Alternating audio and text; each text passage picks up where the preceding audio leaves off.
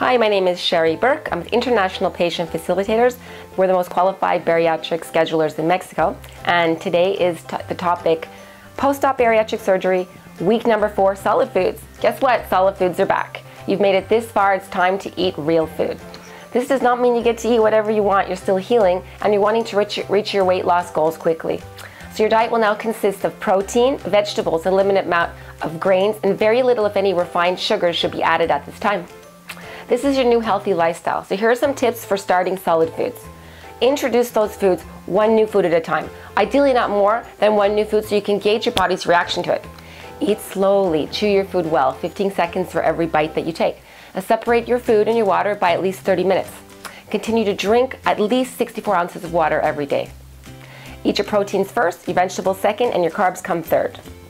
The total caloric intake per day will usually range from 800 to 1200 and up to 1500 calories 18 months after surgery.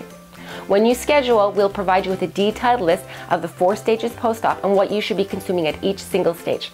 Thanks for watching a short video, and next up is physical activity and exercise post-op. If you have questions, email us, reach out to us. Thanks a lot.